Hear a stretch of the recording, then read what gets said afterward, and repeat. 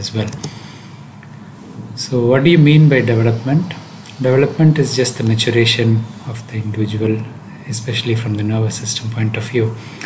So it's a continuous process of maturation from the fetal life to adulthood. It's a combined outcome of nature and nurture, as we will review. There are huge changes in the first 3 to 4 years. We actually learn more than the first 3 to 4 years than any time in life after that. And especially the first 2 years, where we learn a lot without even realizing we are learning.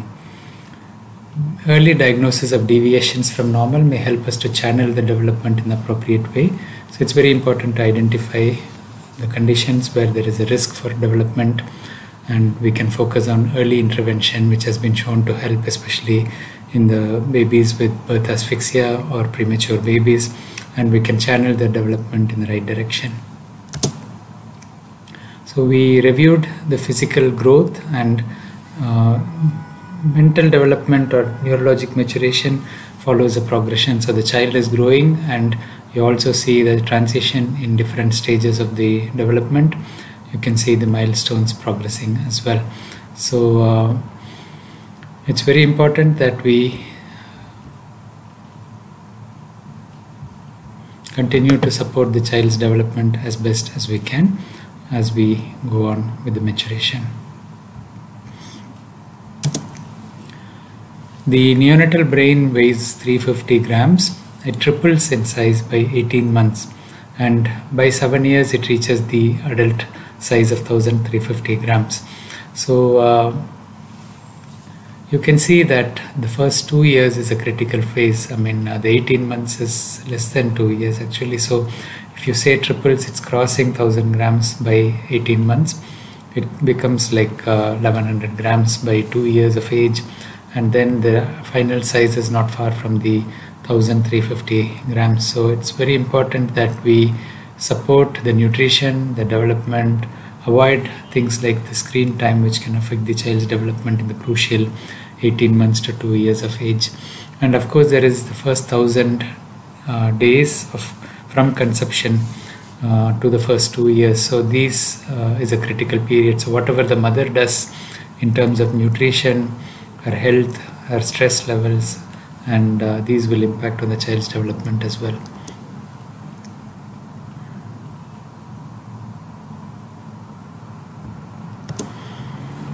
There are a few principles of development which applies to most species, including humans. So the development always progresses from something which is simple to achieve to a more complex stage. And there is also a craniocaudal progression. So the head control comes first, the back starts straightening, then the child can sit, and then the walking comes. So this is the craniocaudal progression. We also have maturation from the center to the periphery. So the fine motor using the hands and building objects and things like that, it comes after you have stabilized the proximal part in the shoulder, the trunk, the head and neck. So obviously the head control comes first, then you have stability of the trunk, then the what we call the upper limb girdle, then the hands get control. And the development also progresses from something general, which is like waving the hand in excitement, to specific, where the child points to an object and gets happy. Within the same field, you may have sequential development. The sequence is reasonably fixed, but there may be variations, and the speed of development may vary. There are common variations. For example, a child may crawl or may not crawl, and bottom shuffling pattern can be seen in the children who don't crawl. And typically the children who are shuffling on their bottom, it tends to be in the family, and they also have a delay in walking in most of the situations. The rate of development may be different in different fields. So we will be looking at what the different fields are. For example, the fine motor may grow at a different pace to the gross motor milestones. The child may start walking before they can develop a pincer grasp, or it may go the other way around. A child is very adept at finger usage of the finger, but they are lazy. They don't want to stand up and walk. And in girls, the language development goes ahead of the other fields compared to boys. So this difference in rate of development may be called dissociated development. There is a range, obviously, depending on your stimulation and things. So a child who is more stimulated by the older siblings to run around may do better in the motor tasks than one who is always sitting at home and watching the television, so they don't do well in the motor aspects. So this is due to the stimulation aspect. But if it's going beyond a certain range, then the dissociative development may have warning signs. For example, if a child has tone abnormality in the legs due to cerebral palsy, for example, their walking may be delayed, while if their intelligence is bad, they may actually be able to speak, and their fine motor may not be affected if the upper limb is not affected. So what are the different fields of development? So you have physical development, which involves gross motor and fine motor. So the fine motor has the gross and fine manipulative skills. So most of the tasks we perform as we develop or advance is related to the fine motor. So threading a bead, cutting with the scissors, writing, these are all fine motor, and it involves a lot of coordination. Sensory development involves vision, hearing, smell, touch, taste, and proprioception. Obviously, the coordination of the hands and the eyes is important for most of the fine motor tasks. So maturation of the vision proceeds at the same time. And language development is very important as well. And you have three components of the language. You have the receptive speech, where you receive the language input and understand what's happening.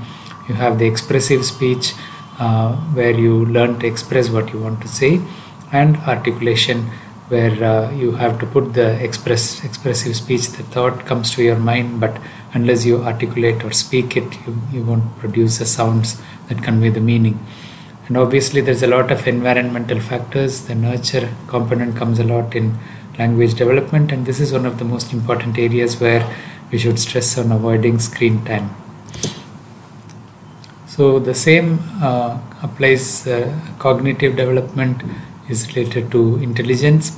Emotional development is related to how the child copes with the maturation process, their understanding of the world. There are different theories for how to focus on these understandings. So you have, as a child develops, abstract reasoning and concrete reasoning develops later on.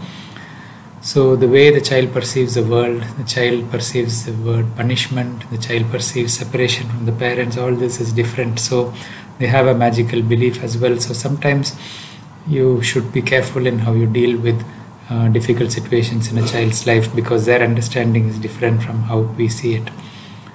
We have social development, where the child understands how the rules are placed in the society. So the role play in games, how the child follows rules, whether they are disruptors in the school. So these aspects come to social development, and a lot of social development you develop from a role model. So it's very important that the parents play very good role models for the children. So we have moral and spiritual development as well. That again depends on where you grow up and how your family culture is. So there are many factors that affect development. So you may have prematurity, which is one of the most important risk factors as more and more extreme premature babies are surviving. So in prematurity, we are more worried about the babies who are less than 32 weeks. The babies more than 32 weeks mostly develop normally or within the normal range, even though there are many studies which show that a higher proportion of them may have problems. Still, compared to the general population, they develop reasonably well. However, because the larger proportion of prematurity comes in the late preterm babies, they do contribute more to the children with developmental problems. Neonatal illnesses like those affecting the brain, sepsis, meningitis, and birth asphyxia or HIE. Socioeconomic status plays an important role. If the parents are educated, if they're affording support, the children tend to do better. Family environment, whether there is an opportunity for the child to play and stimulation, are really important. So typically a family which doesn't encourage physical activity, where there is a lot of television viewing, where the nutrition is not adequate, the stimulating environment is not there, the children tend to lag behind. Nutrition in the early days is very important, and adequate protein intake is important as well for brain development. Iron has been shown to be a very important nutrient for brain development, and that's why iron deficiency in the first 6 months to 1 year should be avoided to optimize your development. So we categorize milestones as a certain achievement of the child at a certain age, and the achievement of these milestones is based on sequence of events in each field. I mentioned the different fields of development. There is a wide range of normal, and each child may differ. As I said, there may be dissociation between the different fields. A progress in development in the individual fields is important. So the child is sequentially following a pattern, even if there is a slight delay. If over the next month or so the child is making progress in that field, it's less concerning than a child who stagnates. There are also conditions where there may be regression, where a child attains a milestone, but after 2 or 3 months, the child loses that particular milestone. So a certain degree of regression happens in autism, for example, or you may have the more severe neurodevelopmental disorders where there is regression of milestones. A problem affecting individual fields can lead to delay in other fields. I mentioned the correlation between vision with fine motor, and hearing problems can affect language, for example. And we have definitions for important milestones within an expected age range. So there is always a range within which to attain. So don't go by a pinpoint that you have to smile at 2 months. A child can smile up to 3 months, for example. And if it's a premature baby, you need to remember that you need to correct for their prematurity. So especially the babies below 32 weeks, the period of time by which they are premature, that is added to their that is reduced from their chronological age to give the corrected age. For example, a 32-weeker, you may reduce up to 8 weeks from their current age and compare them with children of that age. So it's very important that we have routine child surveillance to pick up developmental problems. So you have the newborn period, when we of course assess the child for any problems. 6 to 8 weeks, I told you yesterday with the growth that we assess the child at 2, 4, 6 months usually with the vaccination. So the similar schedule can follow for vaccines and development and growth as well. And then you should have an assessment of hearing within 6 months. If the screening is not done, you should formally assess the hearing as well. And by 18 to 24 months, a child dental review is important as well. And a formal vision testing should be considered at the preschool age in all children. If you don't have it routinely, you can seek it out. If there is any concern, of course, you have to test the vision earlier. You can see here that's a wide range of normal. So this is the normal range. And then you have the slow but steady progress where they are progressing. These may be the low achievers, or they may catch up to do well later in life. And some children, either because of socioeconomic reasons or bereavement or something like that, they plateau, they don't continue growing, or they might have developed an insult to the brain which affects their brain development. And then you have the regression, which is very rare. So the child develops milestones which they lose. So these are usually very serious, and you have to be paying attention to that. You can see here that the gap between the normal and the abnormal becomes wider. So it's easier to pick up abnormality as a child gets older. So by school age, the abnormalities are easier to pick up. However, when they are younger, it's very difficult to pick up the differences. So you may end up worrying the parents for problems which are actually in the normal range, or you may miss problems unless you are looking specifically for certain aspects of their development. So there are certain things we look for at certain ages. So in the newborn period, the child starts regarding the face. The vision is developed in the newborn period itself, and the child can see the objects which are nearer to the baby. So the focal length is adjusted in such a way that the baby can see the mother's face clearly while they are feeding, and they do have color vision as well. So it's very important that we assess their visual assessment from a closer distance. As the child matures, binocular vision develops and distant vision develops as well.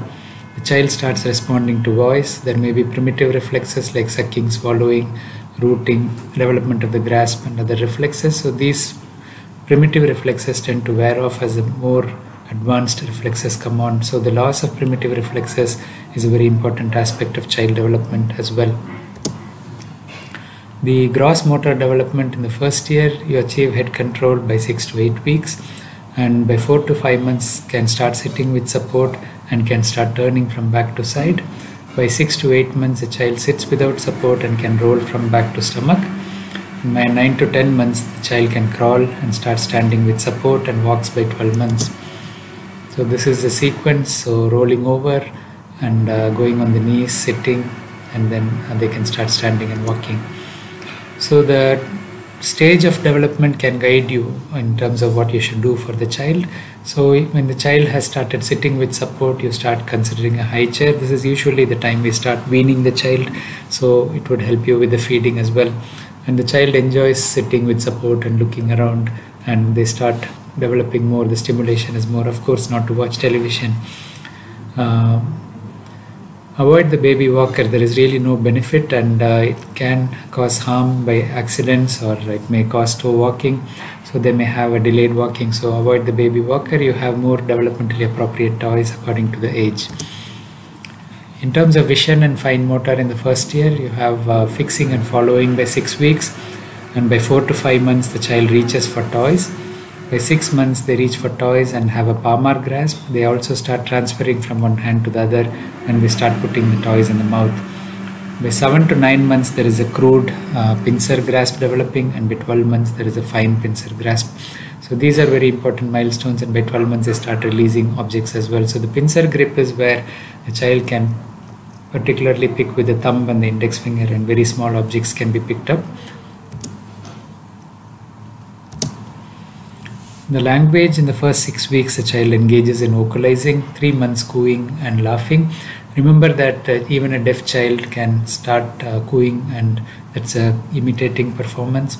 By 6 months the child babbles, more complex sounds can turn to sound, and by 9 months there is 2-syllable words like mama, dada without meaning, and by 12 months there is words with meaning. And of course, as a child becomes older, your task development becomes complex. I'm not going into the detail of this. And the important features, by 2 to 6 years you have climbing stairs, jumping, hopping for gross motor, and then for the fine motor you have refining of the grip. They can draw shapes, so by 2 years you can draw a vertical line, and by 30 months they can imitate a circle, and they can make a horizontal line by 3 years, copies circle by 3 years, copies a cross by 42 months, and can draw a square by 4 years, and a diamond by 6 years. So visuospatial tasks, improving coordination, so they can catch a ball, building structures with cubes. So this depends on practice and maturation as well. And jigsaw completion, fixing of form boards, these are good ways to assess their understanding. Increasing independence starts, and they start exploring more, and increasing muscle power and tone happens as well. So important features at 2 to 6 years, we have receptive language and vocabulary increases, the sentence structure is more elaborate, and in terms of cognitive skills, attention span improves, selective attention improves. Bowel, bladder control and toilet training usually start by 12 to 18 months. Some parents try to start early, but too early starting is more like conditioning rather than training. And very important that we encourage play, so the societal rules start getting established by that time, and the child starts playing in groups and learning rules, and formal education begins as well. So here a child is playing, building blocks. So this is the form board where they start recognizing different shapes, and this is a very good developmental toy. It's easier than the jigsaw, so the child can start fitting the form board right from 12 to 15 months according to their maturation. And these are wooden blocks, usually they're quite easy for the child to play with. So it's very important that the child has key milestones monitored by the pediatrician or the GP whenever there is a review with the doctor. I mentioned earlier about holistic care, so we should discuss safety, we should discuss development, we should discuss healthy parenting, and we should discuss dental care and so on. So the children with risk factors need close follow-up, and you may have early intervention therapy. Some studies show a benefit from early intervention. We should have a system to assess hearing and vision. A support system for children who are picked up as having abnormal development is important as well. There is a whole spectrum of developmental disorders. So we have normal development, which is of course a wide range as well. You have simple developmental delay, where you may have possible mild learning difficulty. Cerebral palsy is a movement-related problem, more commonly after birth asphyxia or prematurity. There is mainly a motor delay, and you may have neuromuscular problems in mild CP. And I mentioned the neurodegenerative conditions. You may have genetic conditions or familial conditions which lead to mental retardation or learning difficulty. and hearing vision related problems also impact on overall development, and many of these problems have seizures as an association.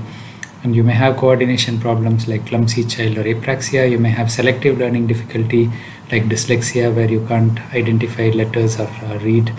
And you have pervasive developmental disorders, which of course is a whole spectrum by itself, like autism. The approach to management involves a family-centered approach. We should educate the family that there is a problem. It involves a multidisciplinary input from pediatrician, physiotherapist, occupational therapist, speech and language therapist, play therapist, and learning support coordinator. There is a child developmental pediatrician and neurologist. Orthopedic doctors may be involved as well where there is a problem. So the investigations would depend on the clinical picture. Most of the time you have the history to point out to the reason, and then the special findings may lead to investigations or tests. There are special schools which help the children with significant learning difficulty. You need regular monitoring of the development. The parents need a lot of support. Sometimes they need respite care because it's very challenging to look after a child with developmental problems, and these are better managed in countries with good social support systems. Unfortunately, in the developing countries it's lacking, and it's a great strain on resources as well. So to summarize, monitoring of the infant and child development is very important, and if there are concerns, the parent should understand the normal sequence of development. They should seek help at the right age, and appropriate management is important as well. So let's see if you have any questions.